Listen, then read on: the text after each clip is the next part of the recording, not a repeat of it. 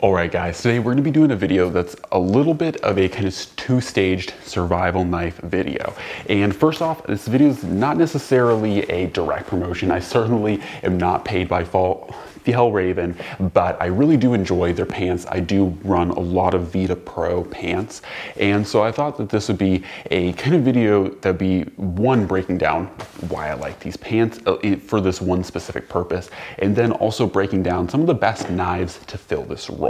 So first off, we're gonna be talking about the Fjällräven Vita Pro vented pants. So these are the vented pants. You guys can tell there's a big vent right here, and the reason why these pants in particular are the kind of core of this conversation is because, one, I think and I hope other manufacturers will take after this feature, but even if they don't, this is a really good video to talk about these pants and this one specific feature that I personally really enjoy when I'm out doing survival and bushcrafting practice, or survival training, you know, whatever you want to call it, and that is this little slit right here with this little weird flap or this kind of strap right here. Now, what this actually is something that blows my mind that more pant companies don't make or don't take after. And of course, you have, you know, companies like Carhartt who have hammer, you know, loops on their belts, so you can, or not belts, but on the pants, so you can hang, you know, hammers on them, and they have different features like that. But this cool little feature right here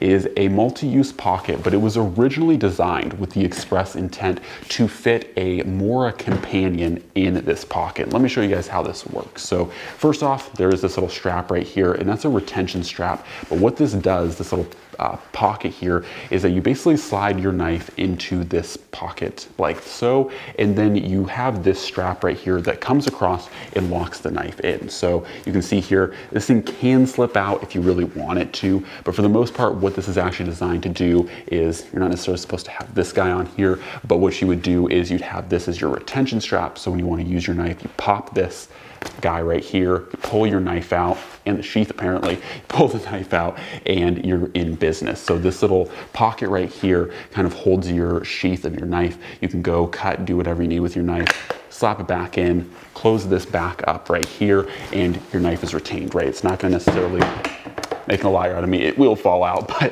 it's not necessarily supposed to. And in most realistic practice, when your leg is actually in your pants, there's a lot more tension here, so it's not gonna like slip out as easily.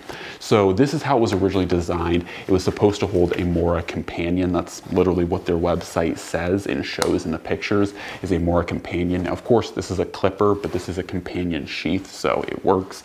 However, when I first got these, I was really intrigued by this feature, so I started experimenting and seeing what other knives could also fit this role, because I do like the companion, but I've always felt like the companion is, or maybe not always, but I sometimes feel like the companion is just leaves me a little bit underwhelmed or a little undergunned. So the next two that I started experimenting with were the Mora Konstbüll and the Condor Pterosaur, and these two are probably my most regular go-tos for this choice.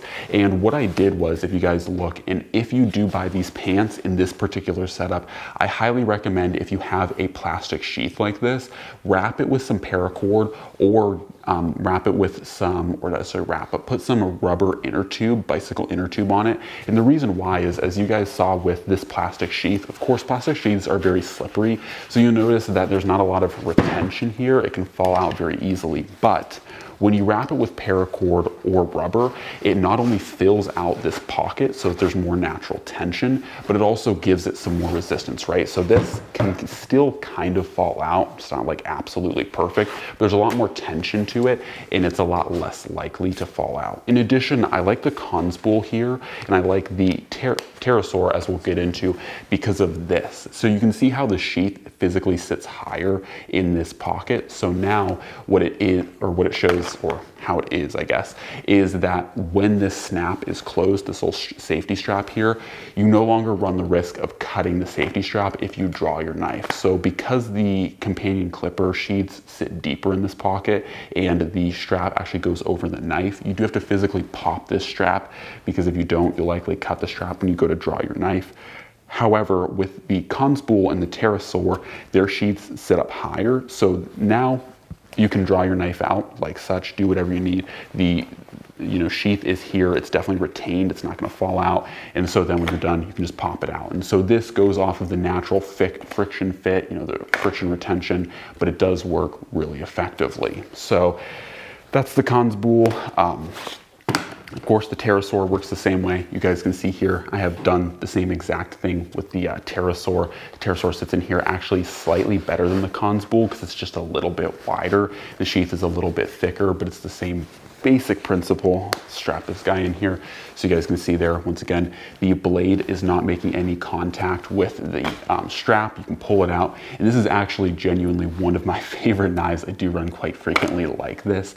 And yeah, so like I said, once again, totally effective. Same way, you can still lose it and it can still pull out, so it's not, 100% bomb-proof. But like I said, do be mindful that when you actually have your leg in the pants like you're supposed to, like you normally would be if you're wearing the pants, there is a lot more tension here, so the knife is very unlikely, or sheath I should say, is very unlikely that it will fall out. Of course, these pants are empty, so there's not much tension being put on the back of this fabric. So anyways, I have continued to keep experimenting, and that leads me to the next two options that are probably my absolute favorite for this setup. And if you have these knives, this is genuinely some of the coolest stuff, and this is where I really learned to actually love this pocket and really question why more companies don't make this. So this one, of course, is a Tops Fieldcraft, and look at how great this thing fits in here. I'm not gonna lie, I'm kind of happy about this because the Tops Fieldcraft is a big knife. Like, this is not a small knife at all. This is a full-size